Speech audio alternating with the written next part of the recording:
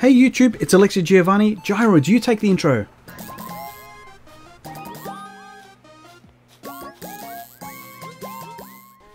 I take it you've been busy for the past 1 to 2 days with the release, which may have been early for many of you who caught wind of it. I've been busy as well, as you can see, and this video is sifting through speculation, expectation and thoughts of the big Animal Crossing New Horizons and what it might hold of us, and confirming or busting theories. Before we start though, I know this isn't a complete list, but I thought I'd introduce you to some of the gyroids that you can look forward to. Later on in the video, you'll learn more about them and how to find them.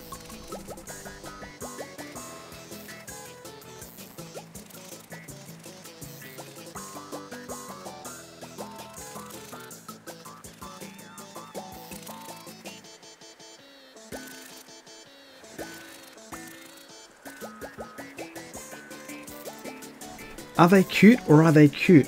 Let me know in the comments which one's your favourite so far.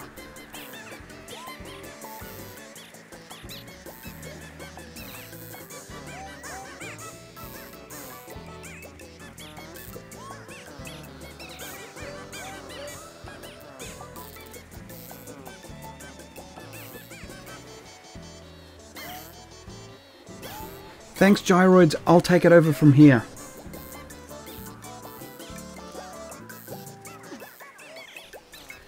This you should already know, but in case you don't, to make the gyroids that you saw in the intro, you need to bury a gyroid fragment and water it. It doesn't grow straight away, but unlike the cliche, it will grow overnight. You know you've done it right when you can see steam toots come out of the crack. Yeah, I know that doesn't sound great, but how else can I explain it? You have a go of it in the comments as well. Here in front of me is one I've been brewing overnight, and I'll plant one right next to it to see what happens now that it's raining on my island. Sure enough, just like watering with a can, you can see that the steam is coming out of it again. Guess that saves you a little bit of effort? I'd claimed in a previous video that it would cost a pretty penny for the upgrades to 3.2, 4 and 5K storage. In truth, I expected these to be more than this, but in case you're wondering, it costs 700k, 900k and 1.2 mil for these upgrades respectively. I, like many of us, were hugely excited to see the ability to stash multiple things into the storage shed. But I'd asked the question in a prior video whether we'd be getting this behaviour in the houses. I guess this one's busted. Now, if you're watching this video carefully, you would have seen that I'd put a DIY into my storage just a moment ago. If you missed it, here it is again into my storage shed. This is a godsend. No more littered beaches, footpaths and islands in general.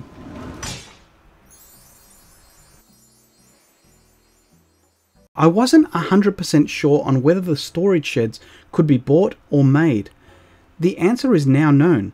You get both. A fancy looking storage shed and a wooden one. Plus a donations box, which is interesting in itself. It's like a portable Lloyd for things other than constructibles. After building the original wooden shed, I discovered the Bible one, which got me an upgrade. I'd already predetermined the right place for it at the airport for quick drops and grabs. Where have you placed yours? Let me know in the comments.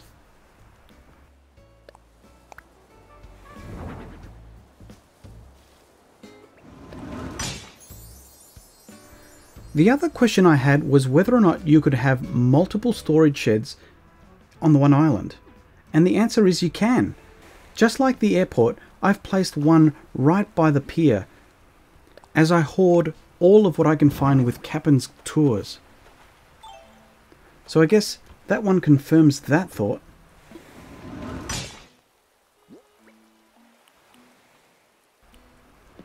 If you're curious like me, did you wonder with all these potential merchants how you'd go shopping? This wasn't in the direct event, so I'm not 100% sure when this ABD suddenly appears. Talking about ABD, I asked myself that same question on whether you could have more than one ABD outdoors, so I put that theory to the test. I often reimburse my waterers for my flowers, So now I don't have to run away from my help if and when I run low on funds.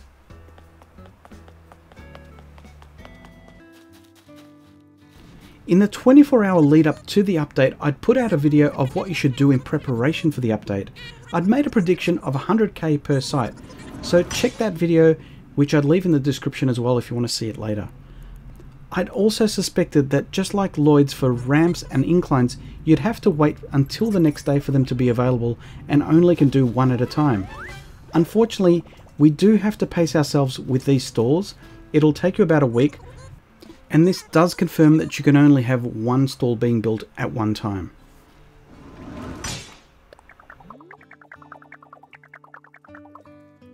After the preparation video, I did another video which explains what to do in your first 24 hours, which I've left in the top right and the description below.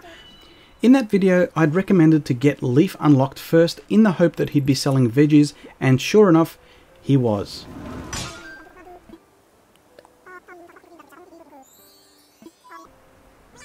In that same preparations video, I'd said that you'd be the one having to pay for the Lloyds for the stalls, because the villagers sure wouldn't be paying for it. But it does look like the villagers are contributing to it, which is way more than I thought they'd give. There's no other human villagers on my island, so it must be them.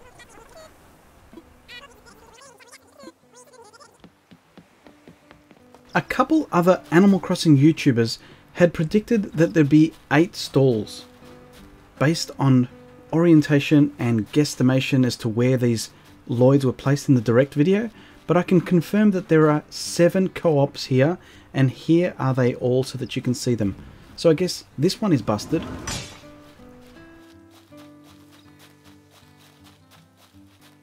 A couple of the big YouTubers on Animal Crossing have toyed with the idea that with the introduction of Halves Plaza that we'd stop getting the NPCs visiting on our own island, but so far I've seen Red, Leaf, Kix make appearances on our island as normal, and even Isabel now introduces them in the morning announcement.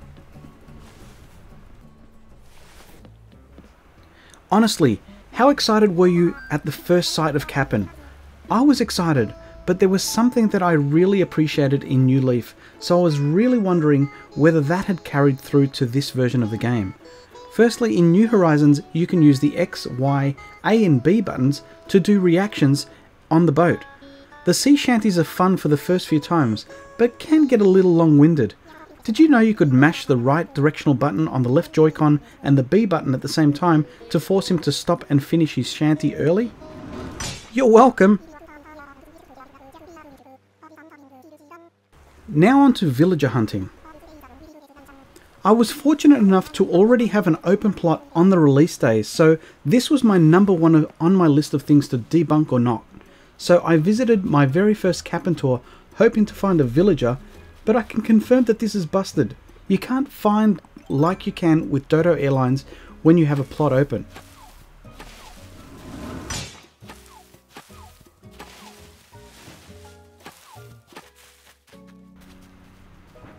Whilst watching the direct event, they'd left a vine on the cliff, so I always wondered whether or not it was stuck there or something and the others were removable, but I can confirm that they all can be removed from these islands.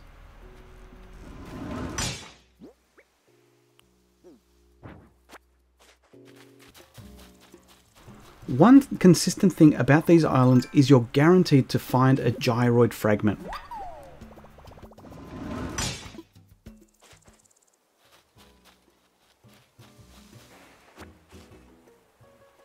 We wondered whether we would find new DIY recipes and old ones on our tours, and sure enough, not only do you get DIYs, but you also get cooking DIY as well.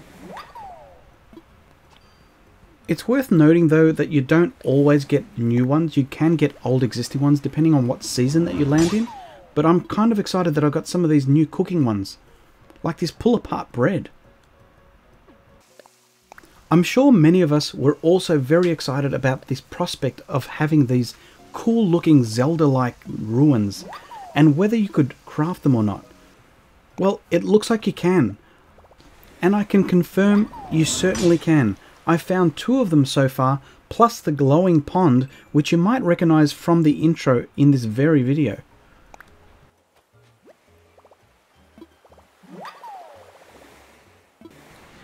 If you haven't already realized the hard way, Cap'n does only offer one tour a day, so make sure that they count and make sure that you make the most of it.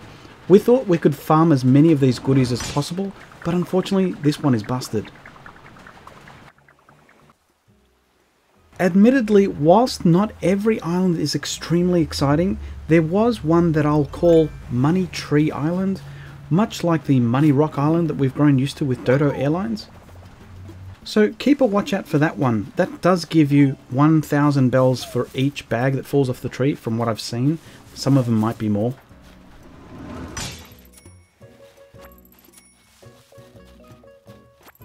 I won't even begin to try and catalogue the types of islands that we land on, but I finally landed on this one, which was daytime on my island, in the regular island, but landed at nighttime, much like the direct event.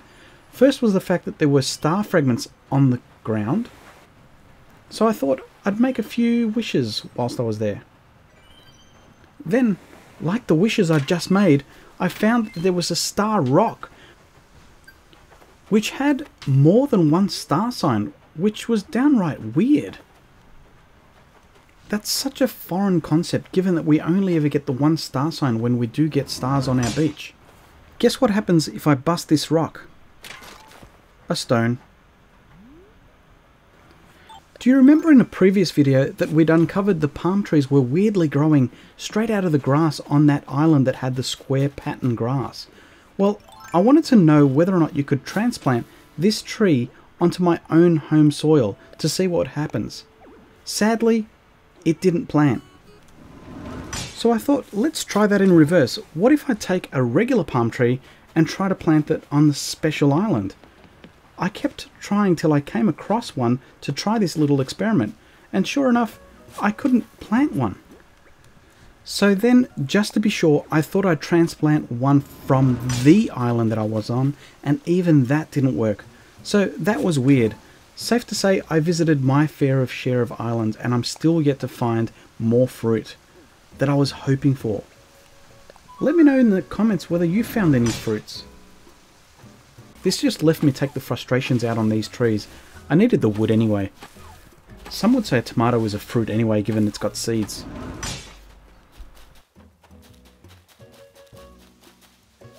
With all that said, here's a list of things that you should do on every Cap'n Island tour. Always scan the beach for a recipe. There's been one on every single island that I've been on. And to match, there's always been a fragment. Be sure to grab as many of the vines as possible, as well as the weirds. Well, the weird weeds, which I now know Nintendo calls them glowing moss, but I still call them weirds. Anyway, go figure. Oh, and make sure that you grab the bushes which normally aren't seen on dodo flights. Speaking of which, I thought that these flowers were fragipanis or something like that, but it turns out that these do have names. White plumeria bush and the pink equivalent. I did find out though on my island that these weren't in season, so I do wonder what time of the year that they are in bloom. I've also tested it on both northern and southern islands, so it's probably some period in between.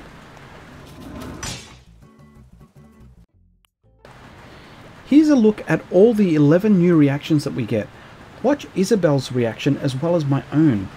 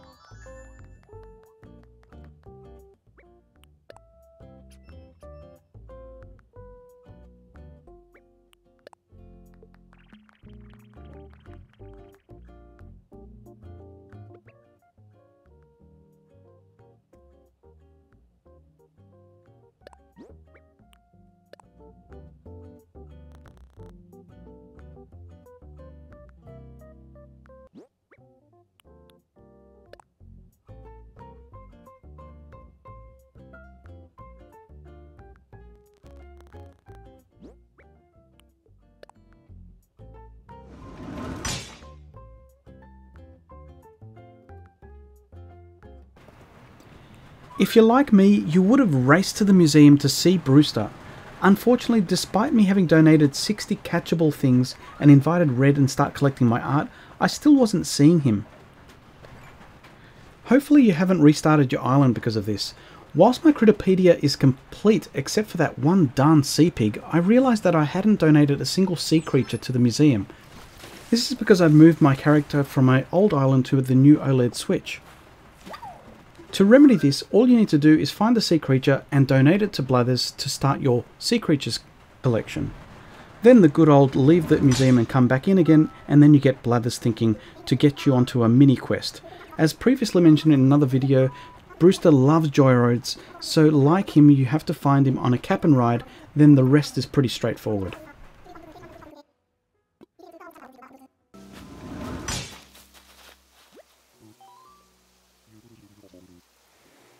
I wanted to test out the non-working amiibos prior to 2.0 in the Roost trick, and sure enough, DJ KK could be summoned. I also tested it with Lottie as well, who dragged along her Happy Home Paradise posse. I also loved the fact that the Able sisters stayed in character, in particular Sable's very cold conversational manner. In New Leaf, after you were consistent with your buying of coffee every day for 7 days, you'd be offered to work at the cafe. You'd have a try to work out and figure out what each villager's likes were in coffee, but up to 13 or so days I still haven't been offered a job behind the counter, so that's busted so far. However, after about a week worth of coffee, you do get the takeaway coffee, which might have been earlier because I'd lost track of days, and he also offers you pigeon milk at one stage.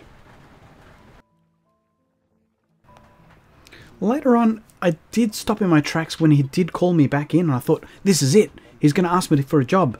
But he just gave me a recipe, it looks like. So that's another one that's been confirmed.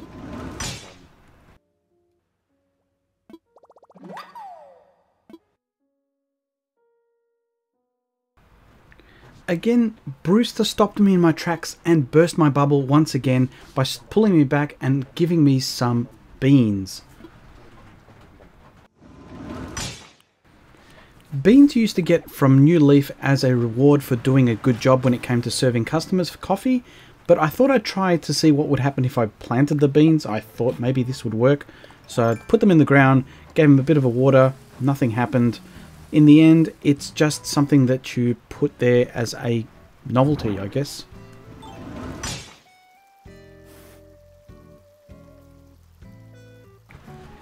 In my predictions video, I had predicted that we could get up to the 3rd level of terraforming, and with the introduction of ladders and vines, I thought that this was on the money, but sadly this one's busted.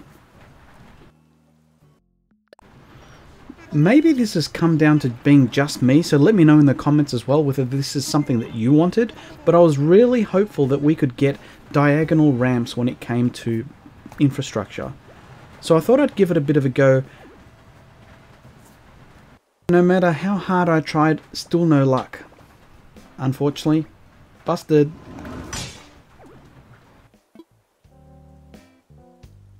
I'm absolutely positive that this one is a big wishlist item for many players, and that's the ability to lay rugs or carpets outside to make outside rooms and things like that. Sad to say, this one is not in the version of the game. Soz. If you're a collector of amiibos, you might have realised that some of the Series 1 to 4 special cards wouldn't scan for Halves Island prior to 2.0.